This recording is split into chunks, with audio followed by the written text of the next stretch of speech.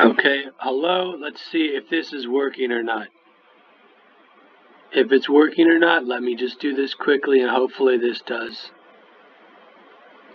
Does it hear me? I hope so. I have no clue how to use these yet. So anyway, look, this is a thing I just drew. I don't know if it's recording, but hopefully it is.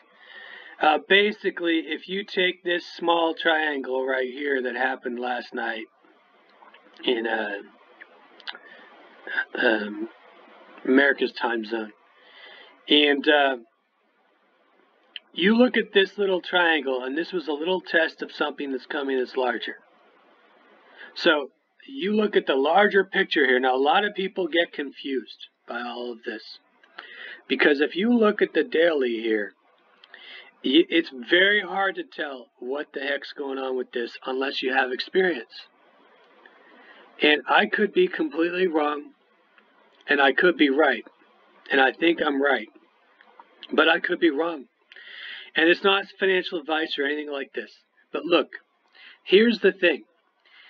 All of these people are in here buying. Every single one of them are smart buyers. These aren't dumb people. And they're so smart and clever that last night they tested this little triangle consolidation to see whether or not they had the market, that they had control of the market or not, right? And they had control of the market, and they took the control of the market, and I watched this in real time. It was just so nicely. It was just so nice. They just worked the market up. And up here, I saw myself, I don't know if you saw it or not, I saw that there's very little resistance up here. It was just a matter of, it just dropped. This was consolidation. This is a format of I think it's called a wide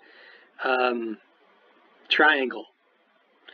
And these happened in 1980 with silver market. And I know right now it's deviating from the chart, and this does this sometimes. It will. You have these formats that build up, but look at the larger picture, and look at the larger, wider triangle. And if you look at the wider triangle here, and think of this, asking yourself whether or not all of these are actual buyers, and whether or not it's possible that they might have tested the market in real time right here to see if they were going to be the ones that, what is that called? Ted Warren. He said that back in the day, he said, this is strong hands. You got your strong hands. They tested the market in real time in front of the entire world to see whether or not they could bring it into a consolidation, the marketplace, and then quietly work it out. And they did. And from this consolidation period, it doubled. It more than doubled. It went up 3 times.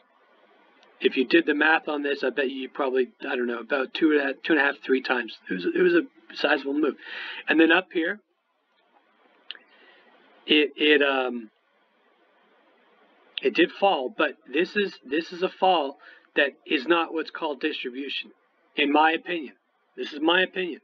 My opinion is they tested the market here to see whether they had control of the market. Now, when I say they, this isn't a conspiracy theory. It has nothing to do with it. It has to do with people trying to get the price higher. So a bunch of people get together, one group or another group, and they try and get the price higher, and they work together to get the price higher. And they tested a wide angle here, and it went right past. Now, if this is correct, and now all of a sudden they're in a larger wide angle here, then we're seeing this price of this triangle. The triangle's around 7,088, somewhere like that. And we're looking at this price probably going between 4 and 5 times this price of 7,088. So we're looking at this price, the first jump up, going to 0.0024000.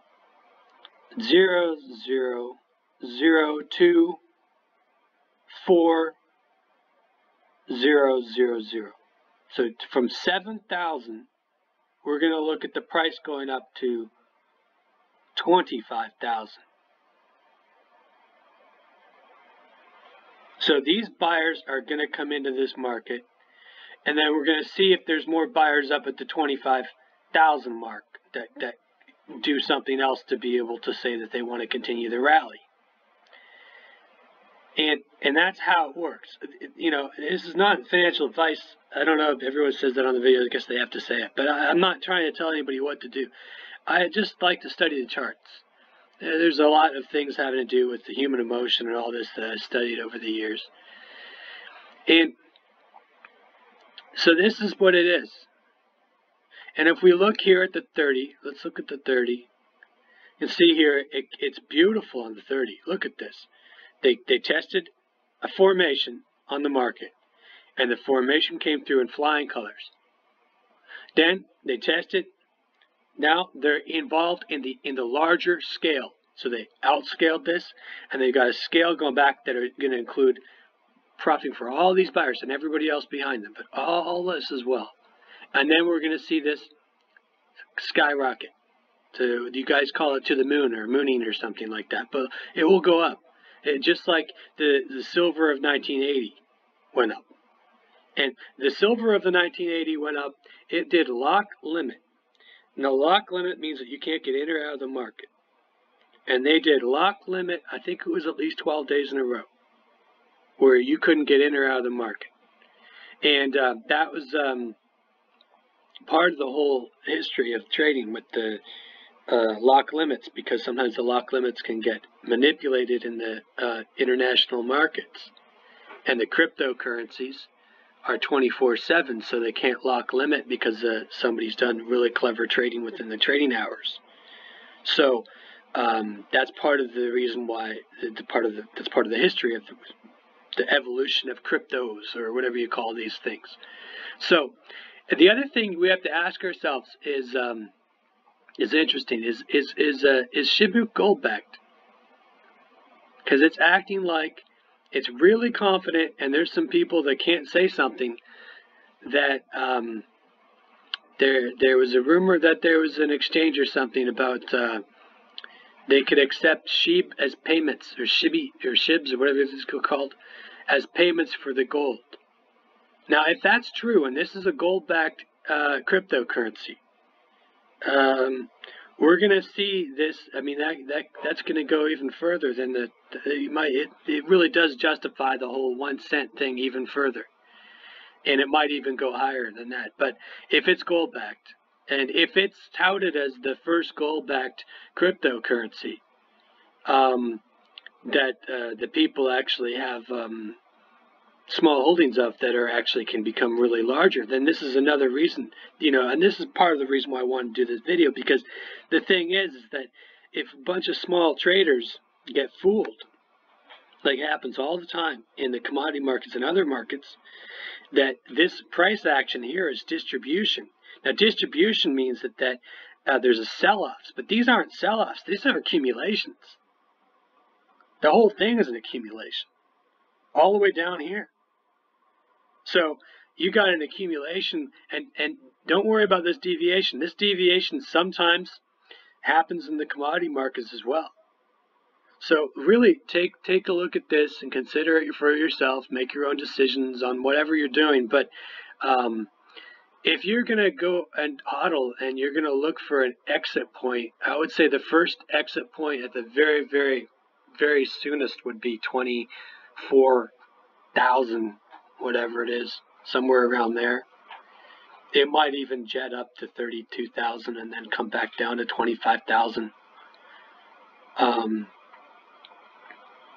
And then take a small break and then reaccumulate again, and then see if it continues to run, because maybe it is gold back, maybe it's not. But if these somebody's going to eventually come up with something that's going to realize that if they're trading Shiba right now and somewhere for gold, then all the gold traders have been locked out of the markets for years. It's been very difficult. Some of the gold trading has been very highly manipulated and other things, and some of that manipulation is genuine, not manipulation, just regular trading. So, but the prices have been suppressed in some cases. A lot of people have said that over the years. So take a look at this, and let's look one more time. We'll look at the day chart where you really can't see what's going on. This is very difficult to see. If this is a consolidation or not. We do have one of those things called the candlesticks, and we have it past 50%, so we have the buyers that have bought back. But we also have this in such a balanced move up, because there's about the exact same, now this is at the exact same wedge of the triangle. And we have almost the what do you call it, the wick on the one side is about the same size as the wick on the middle. And it's the same size as the middle. So you've got 3 equal parts. That's how even this thing's going up. That's how even and how secure the actual market actually is. So if it goes up or down, this has been very, I mean, this is there's nothing. The more you look at this, the more you could see consolidation, which consolidation means that one pattern goes into another pattern where everyone's consolidating for, usually it's a rise up. And in this case, that's my opinion only, of course. But that's why it's important. So take a look at this. And I'll put this video out now so people have it. And hopefully that helps them. Okay? All right. Thank you.